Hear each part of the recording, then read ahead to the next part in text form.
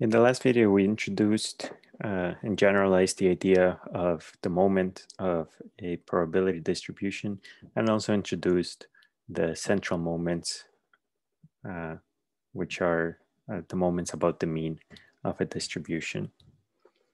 We also talked about the second central moment of the variance of a distribution as giving the relative spread of the observations from the mean.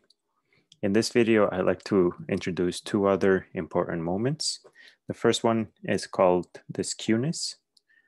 It's typically denoted by the letter gamma. And this is given by the expectation value of essentially the third central moment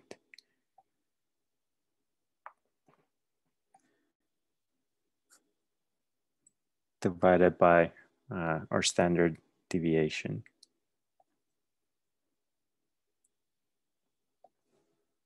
Or perhaps in a less complicated way, if you go through similar steps that we did for the variance, you can also show that this is equivalent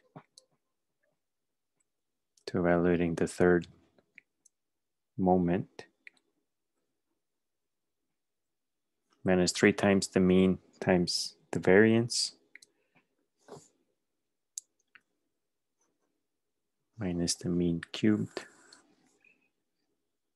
divided by sigma cubed. And what this skewness tells you is it gives you a measure of the symmetry of a probability distribution about the mean.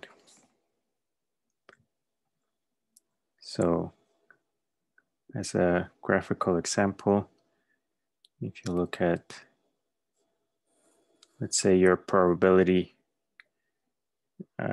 distribution has a shape like that. So this could be X. This is your probability density function. So this would be a symmetric distribution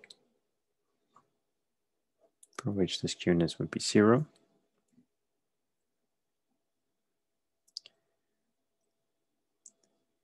If you had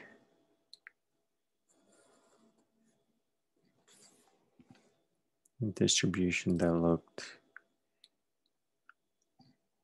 like that. So this is, it's symmetric because the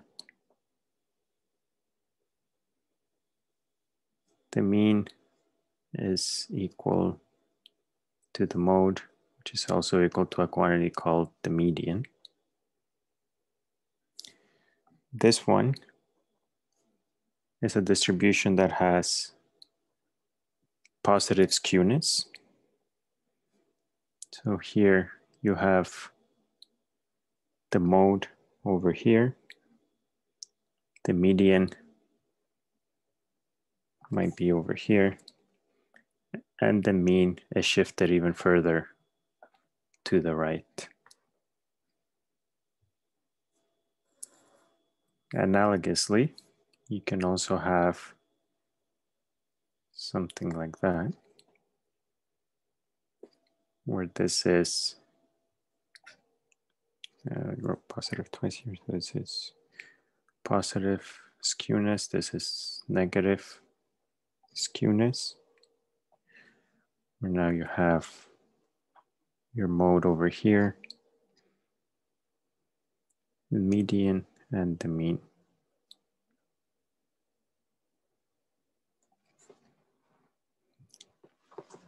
Okay, so the skewness tells you whether you have a symmetrical distribution, something that's leaning to the left, or something that's leaning more to the right.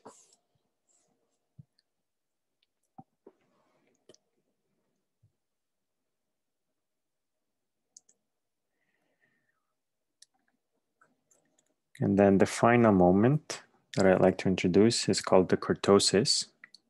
This is typically denoted by letter kappa. This is the fourth central moment, normalized by the standard deviation.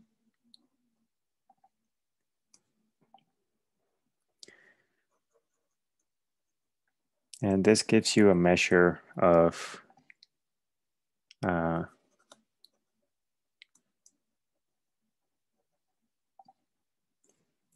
frequent extreme deviations from the mean are likely to occur.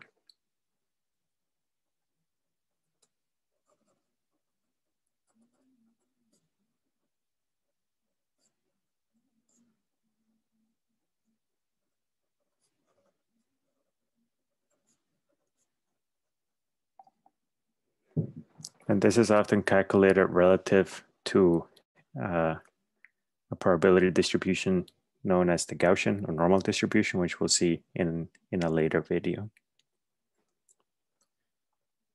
And with that, I'd like to leave you with an example for you to try.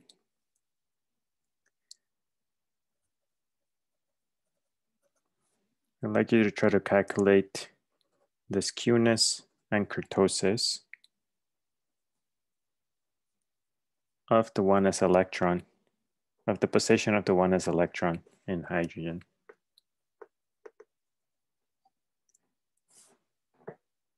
And then